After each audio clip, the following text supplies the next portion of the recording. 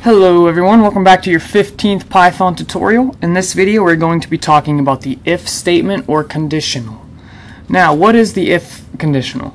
Basically it'll take a question and it will give different results depending upon the answer to that question. So let's think of a real world example. Let's say we have this club, right? And you have to be at least 18 to get into the club. Well, a question might be, are you 18?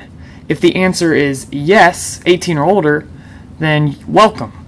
If you're not 18 or older, then we'll say go away. Well, that's a conditional. It's called a conditional because the end result depends upon the question answer. So let's see how we would set this up. If age is less than 18, colon. So this is the question that we are asking. Here's how we set it up. If age is less than 18. This completes the question, and then we put a colon to say what we want to do if our age is less than 18. Now the only problem with this is that age is not defined. You can see we never defined age, so Python has no idea what age really means. So the first thing we're going to have to do before we start this thing is we're going to have to go age has the value, let's say 15, right? Now we can say if age is less than 18, colon.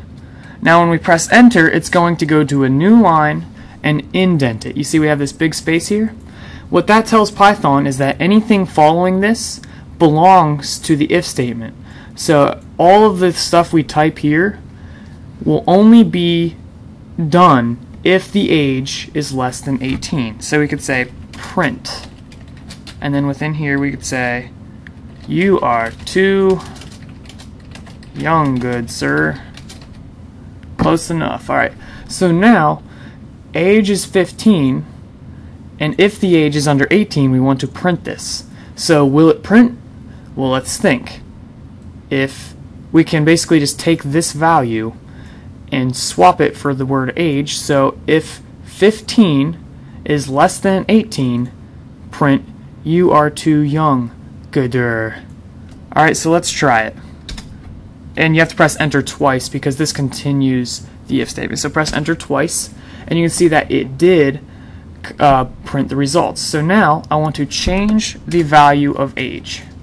Let's make it 19, okay? And then I want to take the if statement again, bring it down here. And now, if age is less than 18, we want it to print you are too young, gooder.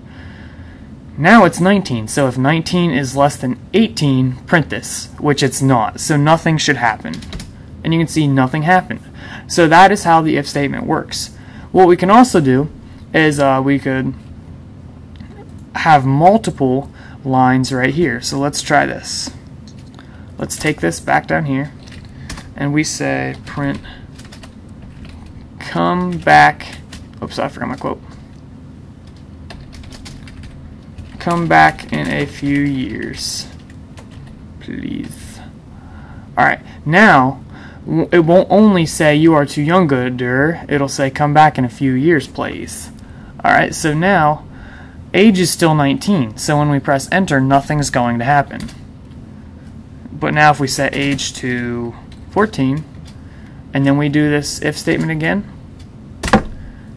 you can see that it tells us this. So why is this practical?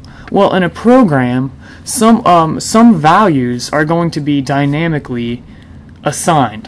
What that means is it might change upon who is using the program and when it is being used. It's not set within Python. It's set by the user of the program. So we might have a program that says like age, and then you have to insert your age. When the age is inserted, it's assigned to the variable age, and then we run the if statement.